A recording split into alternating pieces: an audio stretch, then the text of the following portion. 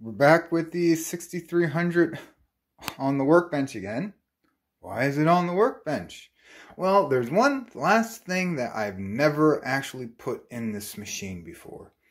It has a bus correction, it has the VGA, it has Ethernet, it has sound, it has compact flash, it has, yes, XT-IDE. But yes, it doesn't have a 8087 in it. Now, like, okay, for the most part, who needs one, right? It's like there's not a lot of software that takes advantage of the 8087. And, yeah, and that's why I never figured to get one before. However,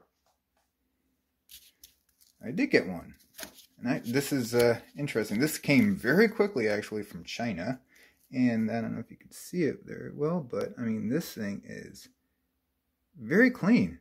It looks like it's never really been installed before. And yeah, I did alcohol on it and nothing's wiping off, so it seems to be a genuine article, and it was not that bad, and it wasn't that bad shipped. So yes, you've seen why I'm going to be putting this in because of the title of the video, but it's just popping it in the socket there and configuring one dip switch right there that you have the 8087 Math Pro processor installed, and that is number 5 right there, switching the position. So I'm going to go on and do that, and yeah, I'm not going to belabor this.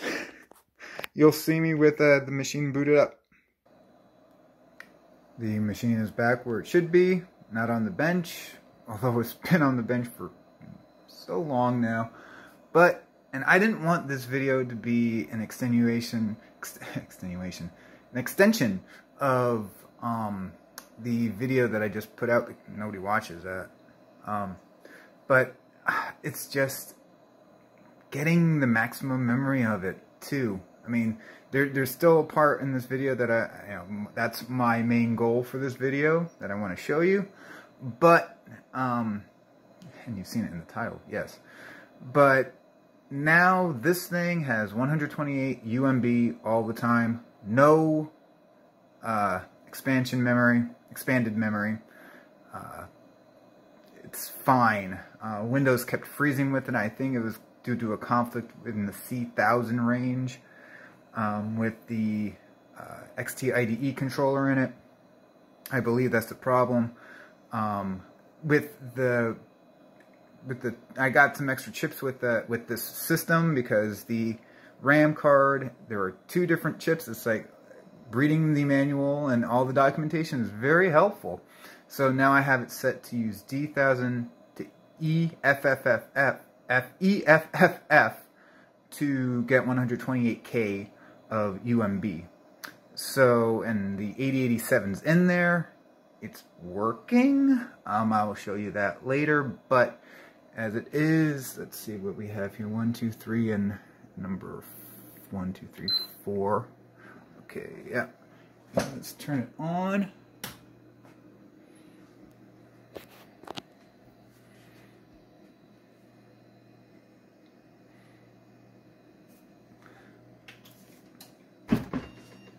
.8087. Not necessarily, okay, and this, 1, 2, 3, 4, ooh, yep, sorry about that, that's very noisy, the sound card. All of these memory counts are very different now. I mean, it says load everything but EMS and sound. There's no EMS to do anyway right now, but like I said, it has 551 and then 501 with network already, completely loaded. But no, we have 564. Yeah, so if I do this, we could clear memory, 128K of UMB all the time on every single version of this, on every single permutation of the whatever one that you pick in that list. So I'm going to have to take some of those lists down because it really doesn't make a difference at this point. and I will show you. Some of this stuff is kind of neat on that.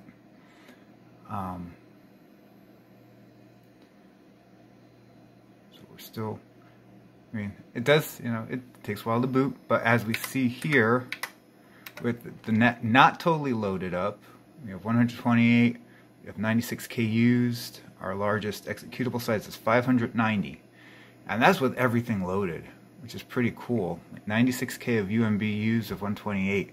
Now if we go totally start up the network, I don't know why it doesn't start up the service.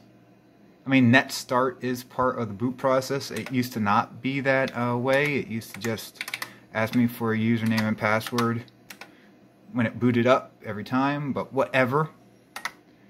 It's a small price to pay. Small, you know, it's not really important. But we have 121K of upper used, and we still have 564K of a program size, which is a lot. I mean, there is a lot on there. It's the CD is on, the network's on. Yeah. So we're, you know, I said we're loading it up at 128K. You know, that's in the upper memory now. And if this was only 64K, I mean, we have, what is that? 764, 57, you know, 57K is going to be used in the lower, in the conventional at that. No, it's not, because it's contiguous blocks too. So that might not even be all that great. So anyway, at this point, this is a funny thing. You know, Windows, you know, we're not going to have, you know, LIM or expanded memory. But you know what? I tried this and I loaded it up with like 6 applications, like Reversi, Solitaire, File Manager, whatever I can, you know, run on this. It took about 6 programs to say it ran out of conventional memory. You know, which is completely fine. That's completely fine with me. So, yeah, and the mouse is loaded. And now, with everything loaded on here, and actually, this is a much nicer picture too. That is, and it's at 256. But yeah, there's no distortion on this anymore, which is great. And this is another great thing. We now have the CD-ROM drive I can run in Windows. There's enough of memory. I can run network. I have a graphical interface of dragging and dropping my network drive stuff in Windows and File Manager if I really needed to, if I don't want to do a, you know, the copy. Although reading it for the first time is, that does take a little while. It's not a speed demon, but you know, I would never think of getting my network drives and the CD-ROM drive made available in Windows, which is, you know, that's a interesting to have there. And at this point, we have File Manager, we have no expanded memory, but we still have 309K of free. Fine. That is fine with me. And yeah, like I said, nothing freezes now. That must have been, you know, with the expanded memory. Now, for something that was going to be like the highlight of this, which it is, let's play some Wolf 3D. Wolfenstein 3D. If you've seen the, like, I'm going to have a link to the forum, the VCFED forum, where there's like somebody's modified Wolfenstein to run on an 8086, 8088 class machine, and you know that forum's there. There's a link. That link doesn't work anymore. There's another link with able to run on a V20 and an 8087. Well, we'll try that too, but that link doesn't work either. I will give a link to that forum, and I will give a link to those files. Those files are still on the internet, thanks to the Wayback Machine. So if you go on the Wayback Machine and go to that page back 3-4 years ago, you'll find it. But I will have a direct link in the description to those files. So let's start off with, okay, spoilers. One that does work. Wolf 8086, right?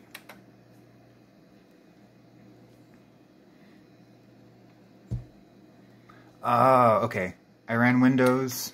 I'm gonna quit this actually.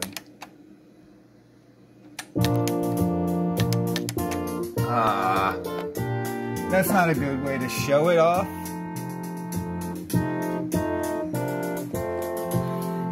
We do have sound.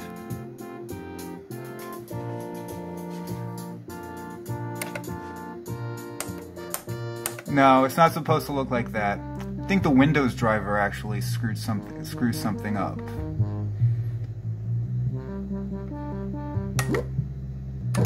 And now it's going to just show a red screen. Yeah, it does. Now it used to not do that. I used to get back to the prompt. But anyway, it's a weirdness. It's just a weirdness. At this point, we can load everything but network. My max RAM actually doesn't do max RAM anymore. It's trying to do EMS. There's no EMS. And we're at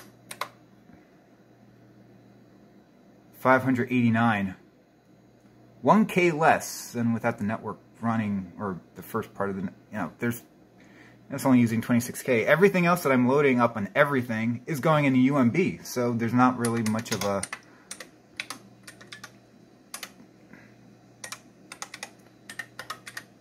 an advantage to that.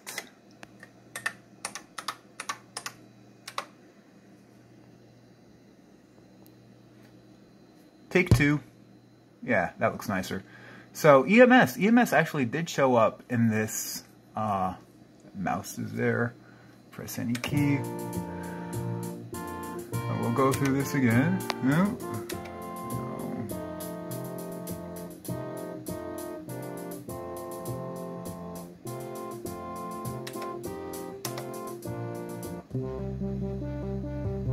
And this is definitely the 8086, so.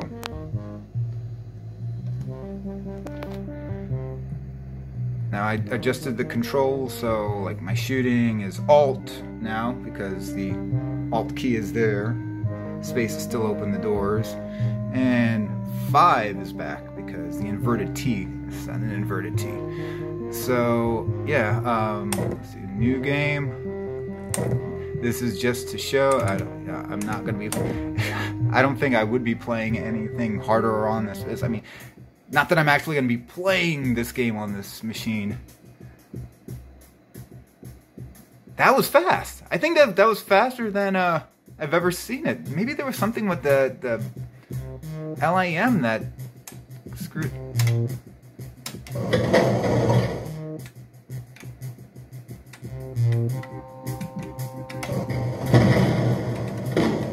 Let me adjust the volume here. Actually, this is actually I think this is actually running better than I played with it with the expanded memory. I haven't played this without expanded memory before. I don't know why it would be better. Let's do change view. Use arrows. Let's make it 2 bigger.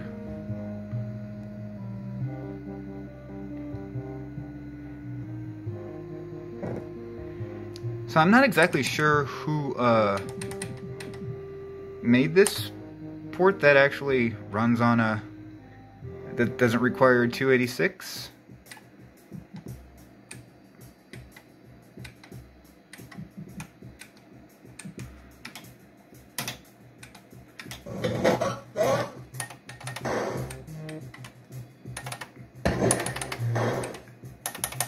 I need to get a tripod, and you know it. Oh, and this keyboard, I don't think it has great, like, N key rollover or whatever. Yeah, it doesn't. Maybe it has 2 keys or something. But, yes. It's not the most pleasurable of experiences, but it does run. So anyway, and now I'm going to be brought back to a red screen. I'm sure that maybe I should just reboot it right now.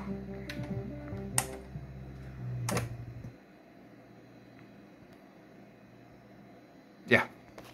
So it used to, yeah, not do that. Like I said, I went to the prompt. Okay. So that was the 8087 version, or it's the 8086 version. And we have also, which is down below,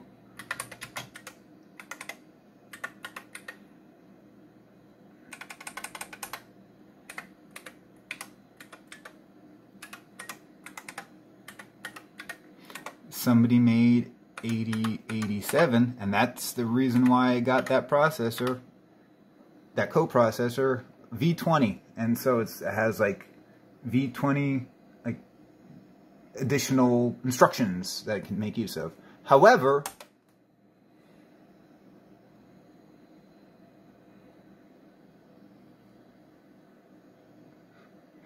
yep, there we go. I don't know. I'm not exactly sure. This executable did actually work in DOSBox. But if anybody has any, it's down in the description, like I said. Oh, the other thing too, the version of Wolfenstein makes a difference. Where did I get it? It's going to be down in the description. I'm not going to do a full link because I think it might be a gray area of what version it is, because it's a full version. And if you can't use it on a, you can't use these on the shareware version. That just doesn't work. So I'll just have the website name that I got it from. I'm not going to have a direct link, but you'll be able to find it. And then using these 2 modded executables, yeah, you should be able to get something up and running. And if you do get the 8087 version running, yeah, let me know how you did it. Maybe it's just the machine. I don't know. Anyway, I'm going to stop talking now because there's not really anything to focus on, and everything is just going to get out of focus. So with that, hope you enjoyed the video. Man, this whole section was 16 minutes non-stop. And I do not do edits, as you know. So, with that, hope you enjoyed. Take care.